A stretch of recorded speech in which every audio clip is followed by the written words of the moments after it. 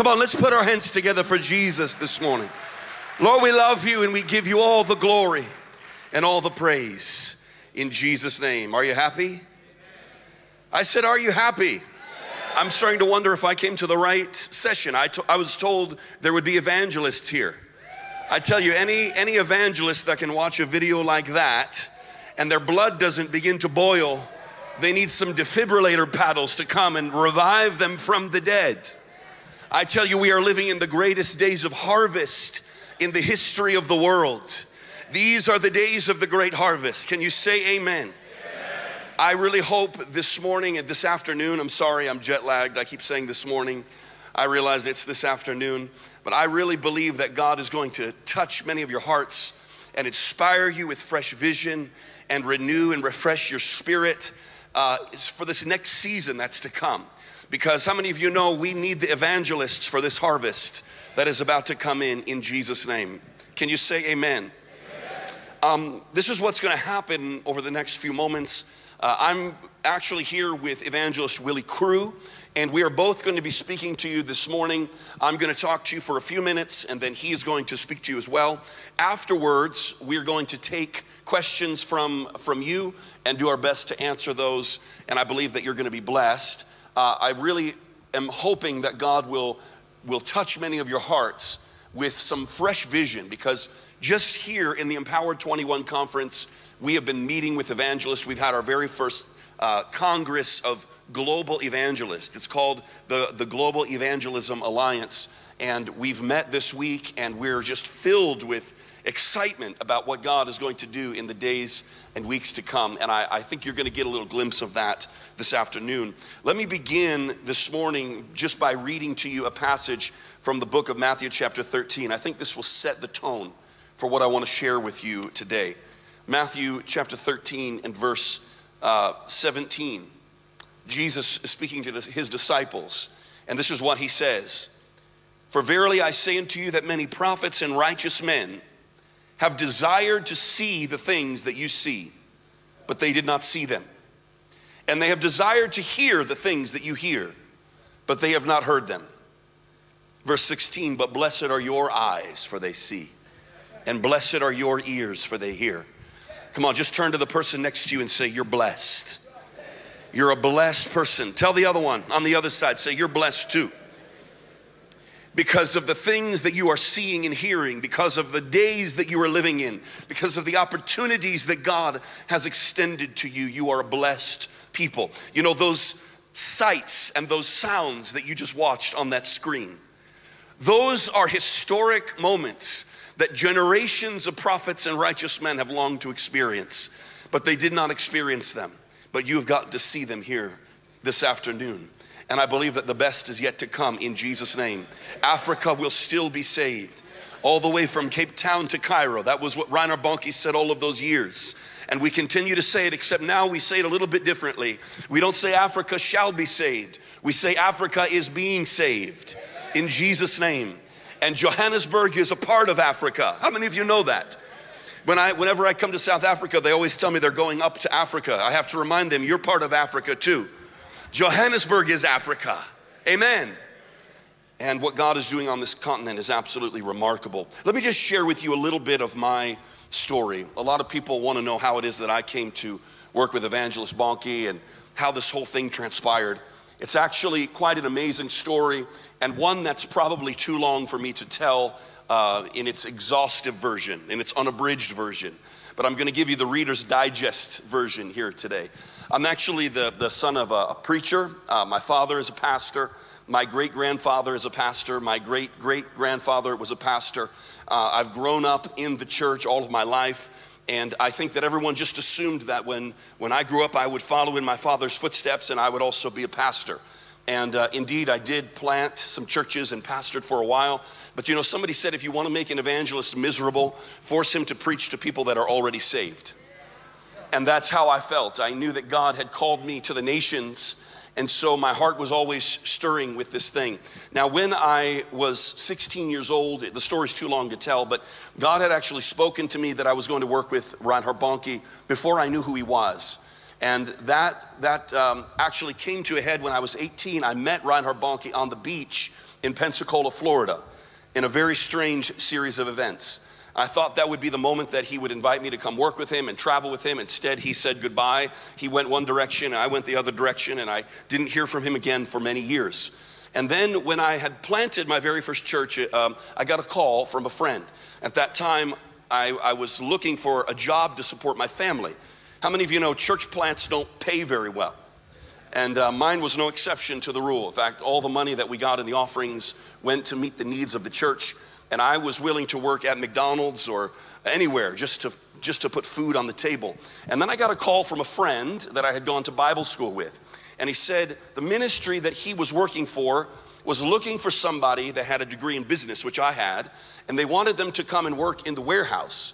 And I said, well, what ministry is it? He said, it's Christ for All Nations, the ministry of Reinhard Bonnke. What had happened is that over those years, in between the time that I met Reinhard in Pensacola and that time, Reinhard's ministry had moved from South Africa to Germany, and then to the United States in Sacramento, California, and then to Orlando, Florida. A very long journey, four major cities in 3 different countries. And I had moved from Pensacola to Tampa. I was living about 40 miles away from the office. And so I went in, and I was interviewed for the job. I got the job, and if you could see a flow chart of the ministry, like the hierarchy of position, I was on the very bottom. I actually literally had the job on the very, very bottom. And that's how I started in the ministry of Christ for All Nations. So I say that to all of you who are evangelists, and even those of you who are in any other position, be faithful wherever God puts you. And as you're faithful, He'll give you more. Somebody said one time, they said, you know, if you're given a job of washing the toilets, which I had that job, by the way. If your job is washing the toilets, they said wash it like it's the toilet that the king is going to sit on. I said, no, I have something even better for you. I said, if you're called to wash toilets, wash the back side of the toilet as well as the front side of the toilet. Because when you wash the back side of the toilet, no human eyes see that. When you wash the back side of the toilet, you wash it for the only eyes that really matter. The eyes that really reward faithfulness. And those are the eyes of God. And so, to make a long story short, Evangelist Bonnke came to the office one day, and he saw me sitting there working at a desk. He went to my supervisor and he said, ask that young man if he'd like to travel with me as an evangelist. And so my supervisor came, as an assistant. And so my supervisor came in, he said, would you like to travel with Reinhard Bonnke as an assistant? And I said, well, let me pray about it, yes. And so I began traveling with him around the world, and it was not a ministry job. I was not preaching. I was carrying his bags, I was polishing shoes, I was doing very menial tasks. But I was thrilled to be doing it because I saw that as a contribution to the work of evangelism in the world. And I never had any designs for anything more. I wasn't there to, get Reinhard Bonnke's microphone. I didn't ever think that I would take over Reinhard Bonnke's ministry. Honestly, I was there to serve him, and I was thankful that God had given me that privilege. And the very first time that I had the opportunity to go to a crusade with Evangelist Bonnke, it was in the nation of Nigeria. Are there any Nigerians here this afternoon? Just checking. I always like to see if Nigerians are around. We've had some amazing experiences in Nigeria. And we went to this place called Ogoja. Now, most of you have probably never heard of Ogoja. That's okay. I've never heard of it either. I always say that it's wrong to say that any place is the middle of nowhere, because to the people that live in that place, it's not nowhere, it's home. But if there is such a place as the middle of nowhere, I found it. And it's Ogoja, Nigeria.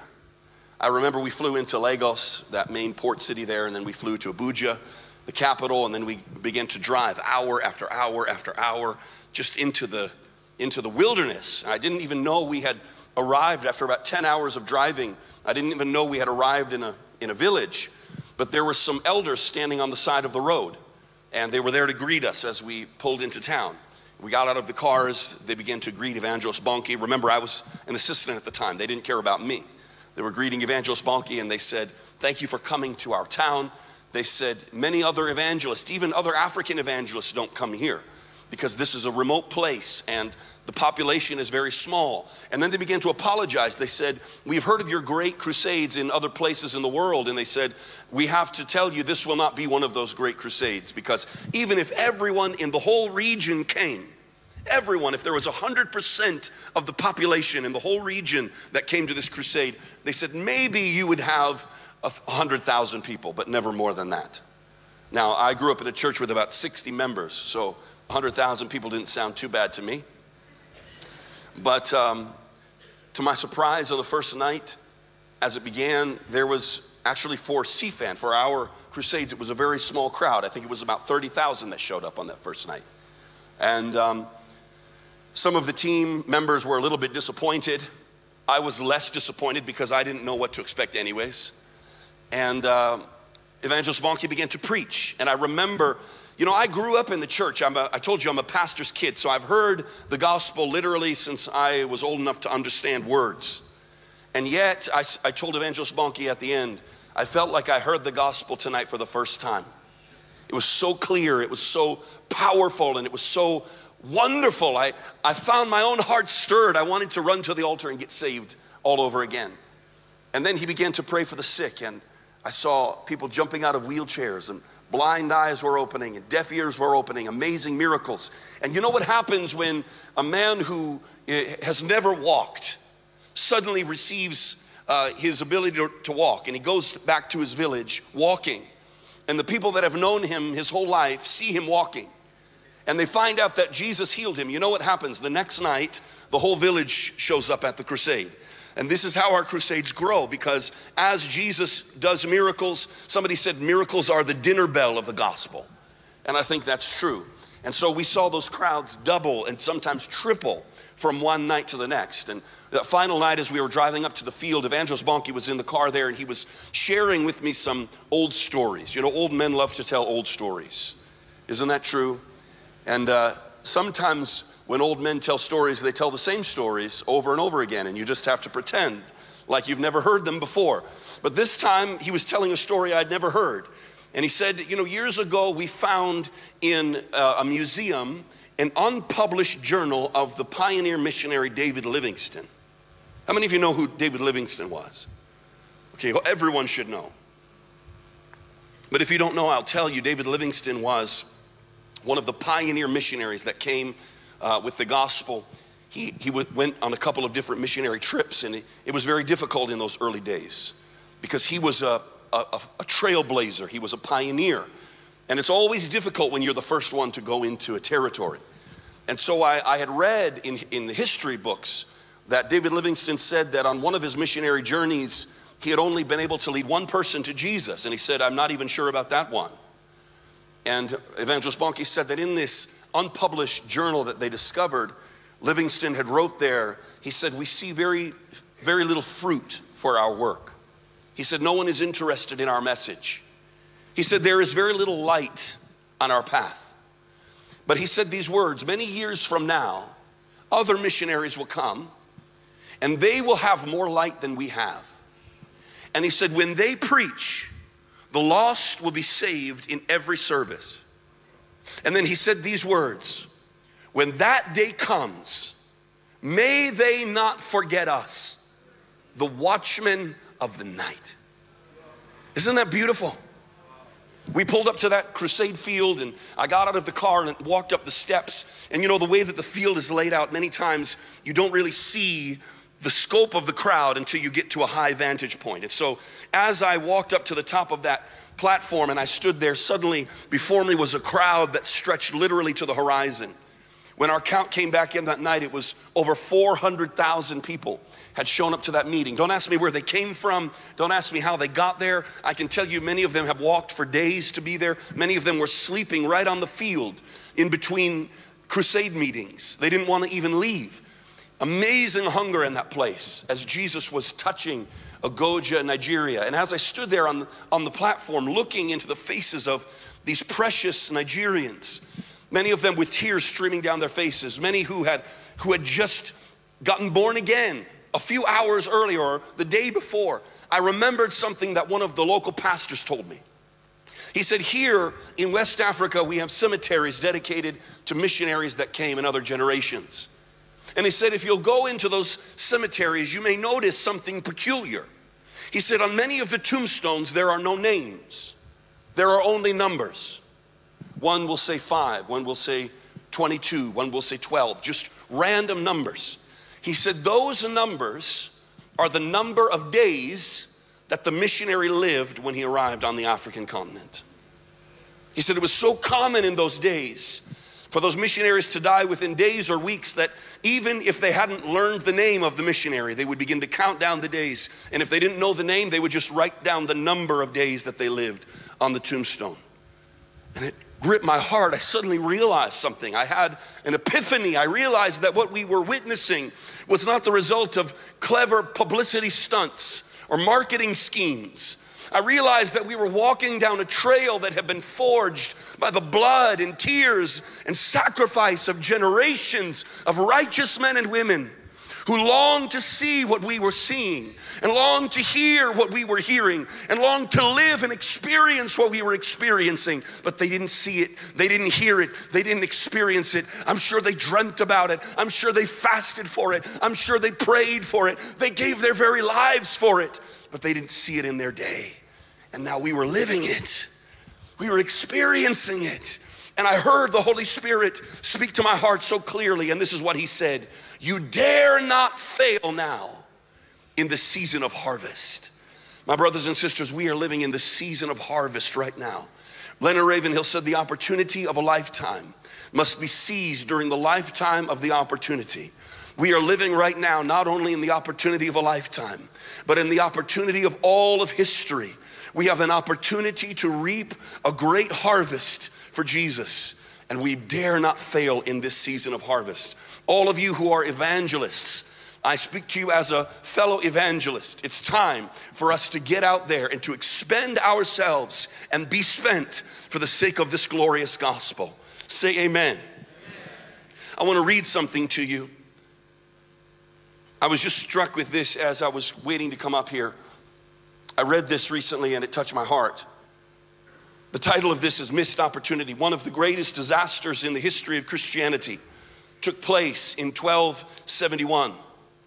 Niccolo and Matteo Polo, the father and the uncle of Marco Polo, were visiting the Kublai Khan. At the time, Kublai Khan was a world ruler. He ruled all of China, all of India, and all of the East. Kublai Khan was attracted to the story of Christianity as Niccolo and Matteo told it to him. So he said this to them: you shall go to your high priest and tell him on my behalf to send me 100 men skilled in your religion, and I will be baptized. And when I am baptized, my barons and great men will be baptized, and their subjects will receive baptism too. And so there will be more Christians here than there are in your parts. So Niccolo and Matteo Polo went to the highest religious authority, the Pope, requesting 100 missionaries. The Pope responded, those barbarians don't deserve the gospel. Nothing was done for about 30 years. And then only 2 or 3 missionaries were sent. Too few and too late. As a result of this delay, Buddhist monks who were pleased to come converted the largest empire ever known to Buddhism. That generation had an opportunity. God had given it to them, and they missed it. And even today, millions of souls pay the price for their foolishness. My friend, we will not answer for the mistakes of former generations. And we won't be able to answer for the mistakes of future generations. But we will answer to God for what we have done with the opportunity that's been given to our generation. And I believe that the opportunity given to us is the greatest opportunity in history. This is why we go as a ministry. People ask me all the time, why do you push so hard? Why do you pay such a high price? I have a family, I have 5 children and a beautiful wife at home. I go many times 3 weeks out of the month. I'm traveling on the road, preaching the gospel in dangerous places, in difficult places, in uncomfortable places, in remote places, spending hours and hours and hours on airplanes, and always with a stomach that's upset from food that wasn't clean, and all kinds of things. People say, why do you do it? I don't do it for money. I'm not a rich man. I don't do it for a reputation. I don't do it for a ministry. I'll tell you why I do it. That the Lamb who was slain might receive the reward of his sufferings, and that the love that he has for people might reach their hearts, Can you say amen? I have so many more things that I want to share with you, but I want to be sensitive to your time. But I hope that you can feel this burning passion in my heart. This is the time. This is the moment. These are the days.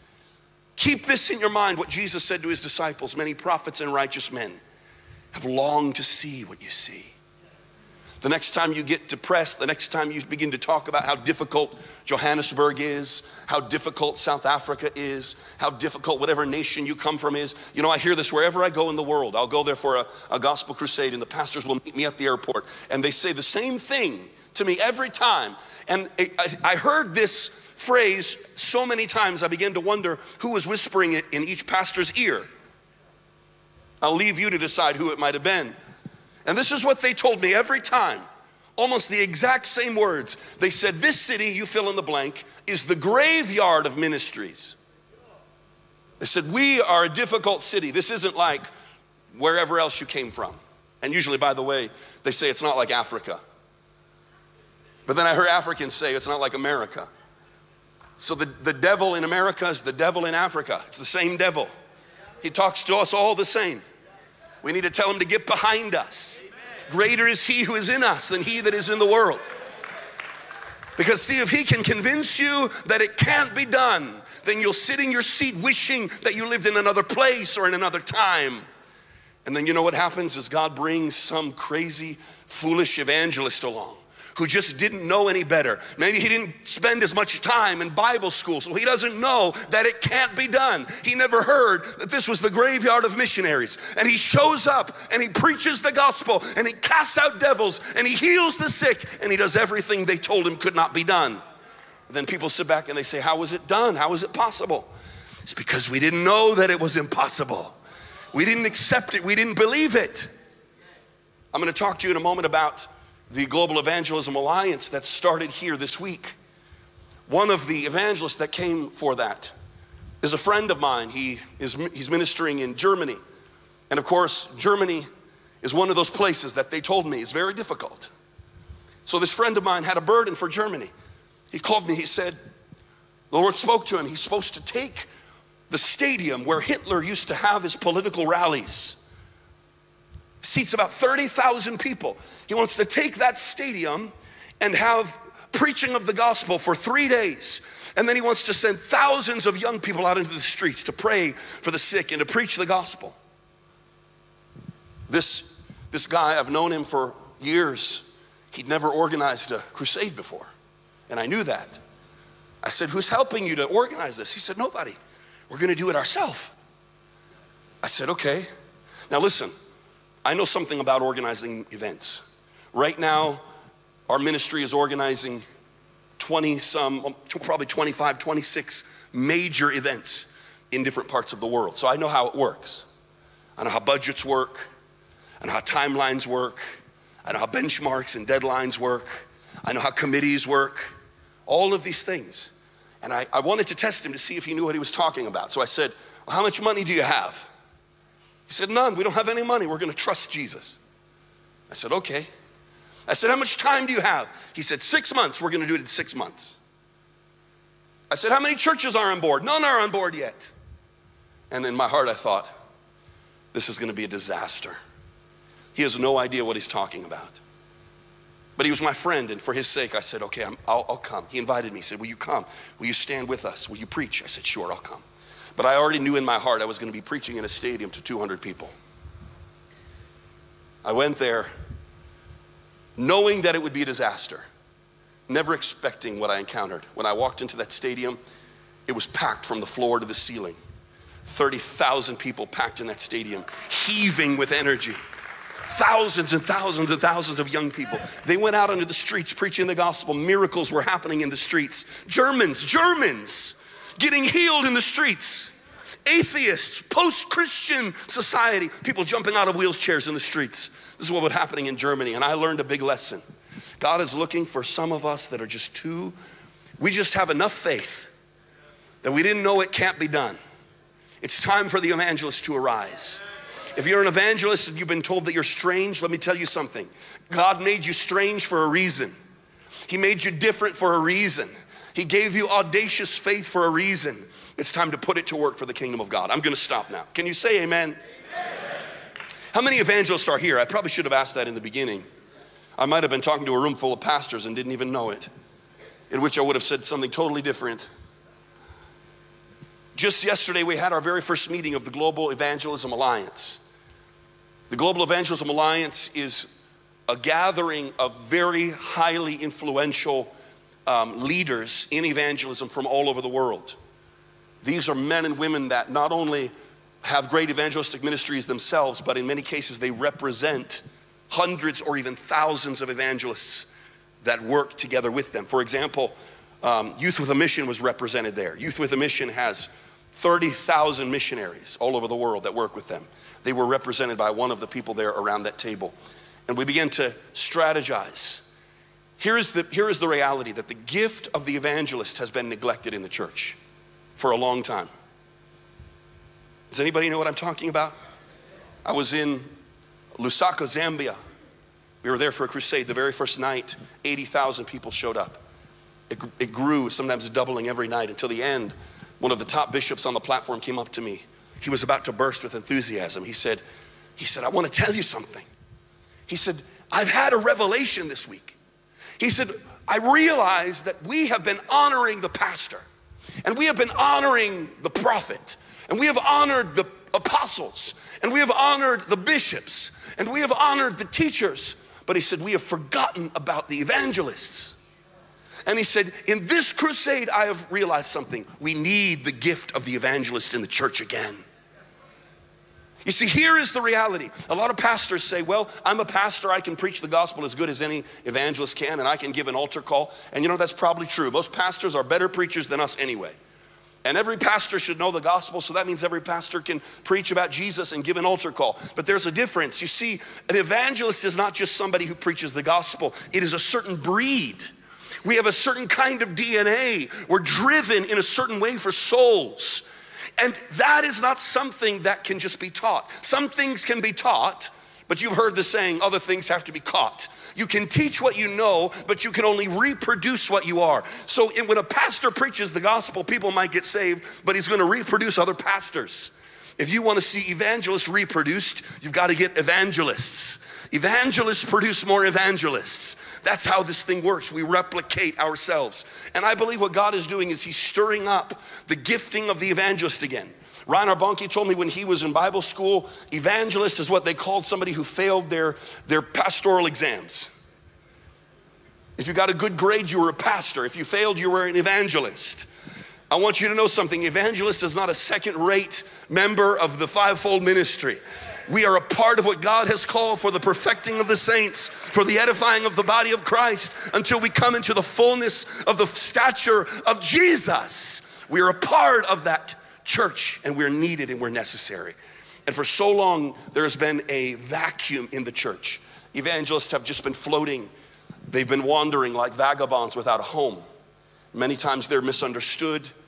Many times they feel neglected. I had a friend of mine who's an evangelist called me a few months ago. He had just had a crusade where hundreds of thousands of people had come. Many thousands had become Christians. He called me. He told me some of the stories. And then I noticed his voice was trembling. He said, you know, I feel so alone. He said, we've just experienced these great things. But he said, I don't even know who to call and talk to about it. My friend, this has to change. The church as a whole, we desperately need the gift of the evangelist. And I believe what God has called us to do is to begin to help one another and encourage one another. And so we've started this alliance in order to bring evangelists into the family, to give them a place where they can network with one another, where they can encourage one another, where they can receive training, where they can receive mentorship, where they can belong to a family, where they can cooperate to do great things for the kingdom of God. Can you imagine a group of evangelists that says, you know what, we have a heart for South Africa this year, and on the same day, we're gonna go to every city in South Africa and we're gonna have a crusade, and we're gonna blitz the nation all in one day. 100 evangelists, 200 evangelists, all working together towards the same end. Can you imagine what can happen? Nations could be shaken. This is the world that we live in. God is raising this up, and I believe that the season that we're living in is the season of the evangelist. So if you're an evangelist, I want to invite you to join us. I think you should have received those cards when you came in. Is that true? Those cards are for those of you that are interested in finding out more information about how to become a part of the Global Evangelism Alliance. There are no dues. This is not a business. There is no ulterior motive here. We're not trying to build a mailing list. We're not trying to start a ministry. We all have our own ministries. But what we are trying to do is to create a platform where evangelists can come together, where they can work together, where they can help one another, and where they can become more effective for the sake of the kingdom of God. So if that interests you, I want to invite you to sign up, and we will be sending you more information in the days to come. Amen. God bless you all.